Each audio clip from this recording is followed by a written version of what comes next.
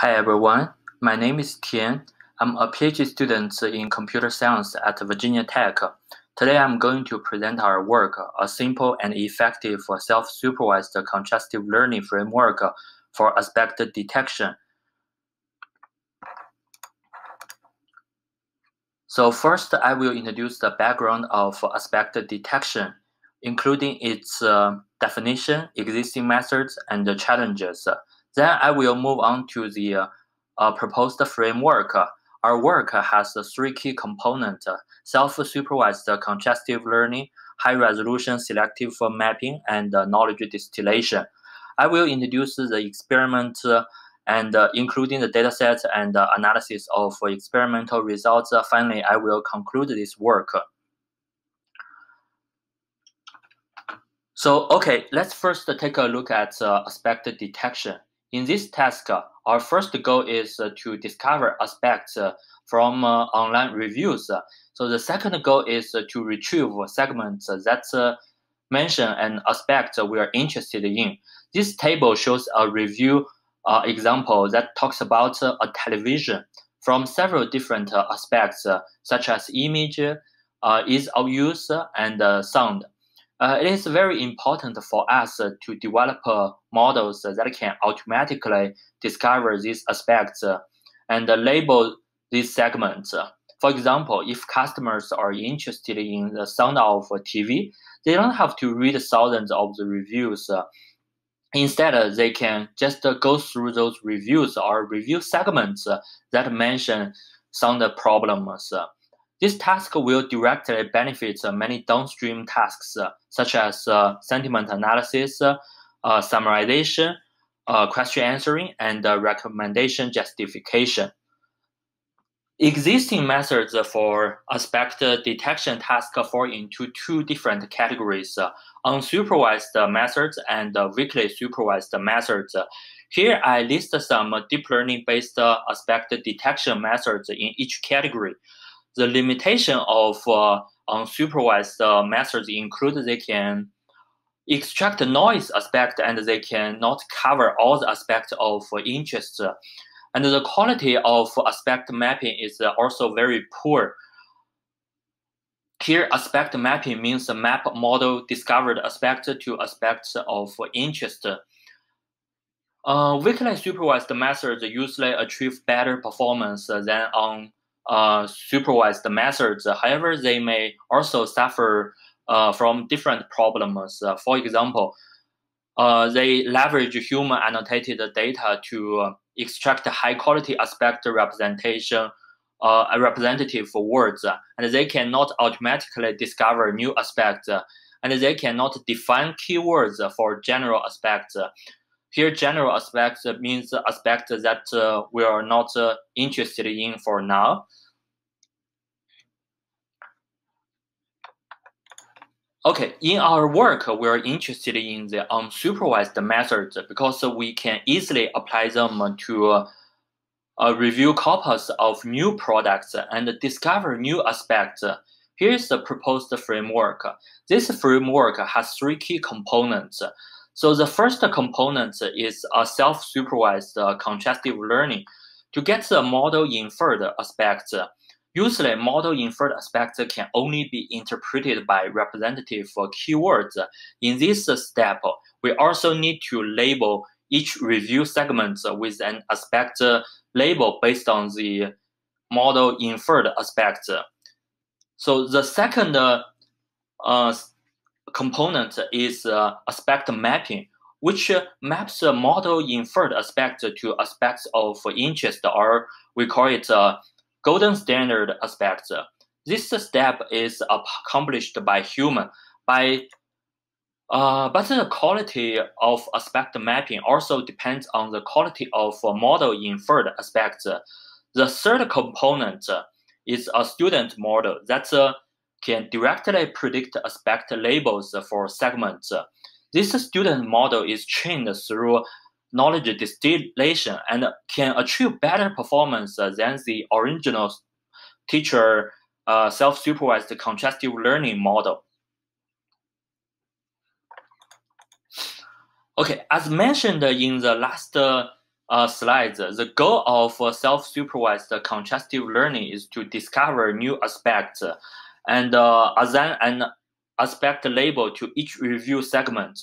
To achieve this goal, we first get the embeddings for the words in the review corpus. Then we map aspect embedding to the word embedding space through a self-supervised contrastive learning framework. So the learned aspect embedding will give us the model inferred aspects as well as aspect labels for different segments.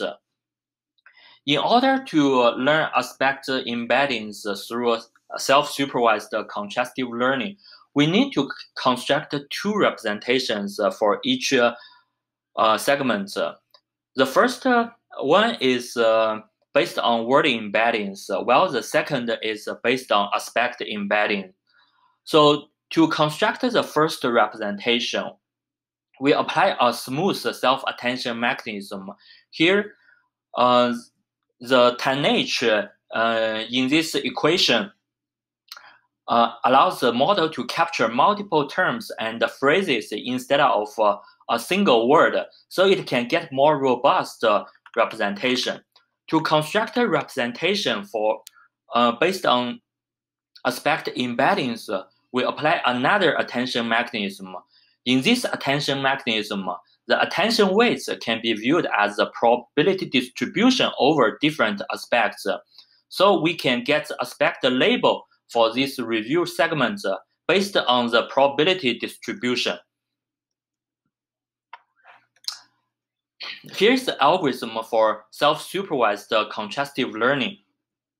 Within each mini batch, we first get two representations for each segment based on word embeddings and aspect embeddings.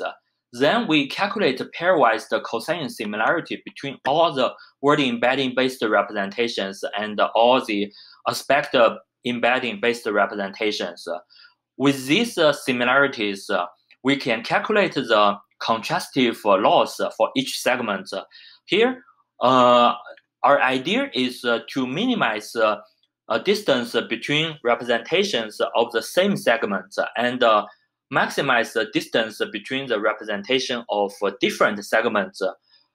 We have also applied an orthogonal regularization to aspect embedding vectors.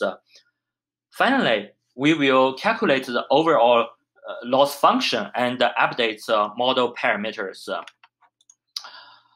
The second part is aspect mapping, so which will map a model inferred aspect to aspect of interest, or we call it a gold standard aspect. So previously for unsupervised aspect detection, one-to-one mapping and many-to-one mapping are widely used aspect mapping methods. These methods lead to very poor and noisy aspect mapping. So to tackle this problem, we propose a high-resolution selective mapping method for aspect learning and mapping. Here, high resolution means in the self-supervised learning framework, we set the number of model inferred aspects to a very large number, such as 30 or 50, so that the learned aspect have less noise and good coverage. Selective mapping means that noisy or meaningless aspects will not be mapped to any gold standard aspect. So after aspect mapping, we can obtain the final aspect labels for segments. So with the aspect labels predicted by the self-supervised contrastive learning, we can further improve the aspect prediction performance through knowledge distillation. Here, the student model is composed of a segment encoder, a smooth self-attention layer, and a classifier. It leverages the power of pre-trained language models such as BERT. It also overcomes the disadvantage of data pre-processing for the self-supervised contrastive learning. For example, we remove stop words, punctuation, and unknown words in the self-supervised contrastive learning. which may change the meaning of some segments. In the loss function, we have incorporated a confidence measure based on entropy scores of the predictions given by the self-supervised contrastive learning. The small entropy means indicates more confident predictions.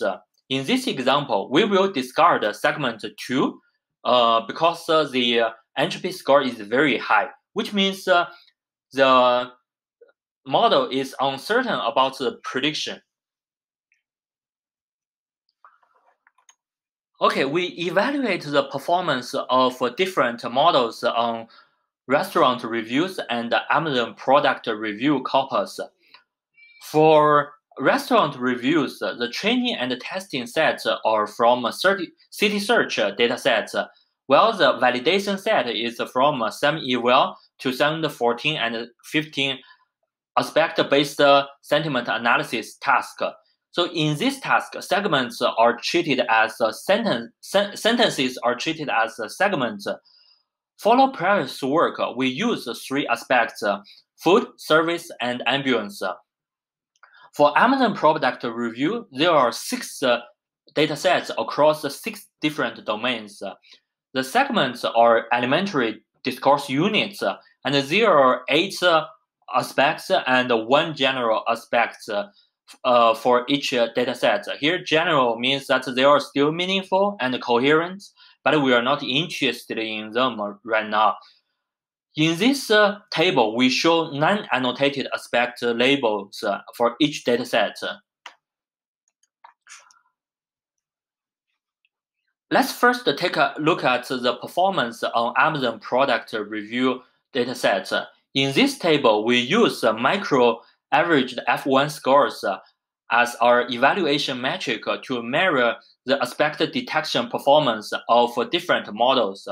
First, we think that the low-resolution magnitude 1 aspect mapping may be one of the problems for the low performance of aspect based autoencoder. So we have re-implemented this AAAE and combine it with high-resolution selective mapping. The new model obtains significantly better results compared with the traditional AAAE on all the datasets. So this demonstrates that high-resolution selective mapping is effective in mapping model-inferred aspects to gold standard aspects. We also observed that SSCL achieved better performance compared with AAAE, combining with high-resolution selective mapping. We also compare our model with weakly supervised baseline methods such as MATE and teacher-student co-training methods. Our SSCL also achieved competitive performance. So this experiment demonstrates the effectiveness of the SSCL framework. So through the knowledge distillation, we observe the prediction. We also improve the prediction results, so we can conclude that the knowledge distillation is effective in improve the quality of aspect detection. So we have conducted more detailed comparisons on the Citysearch dataset. So this dataset has been widely used to benchmark aspect detection models.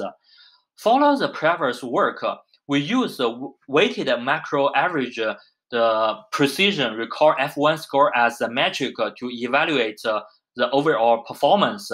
Similar to results on Amazon review datasets, this experiment demonstrates the strength of contrastive learning framework, high-resolution selective mapping, and knowledge distilling.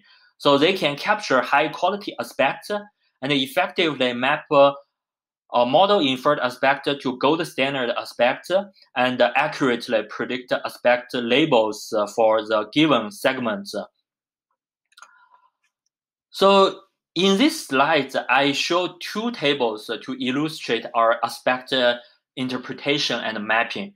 So in each table, the first column are gold standard aspect, and the second columns are the model inferred aspects.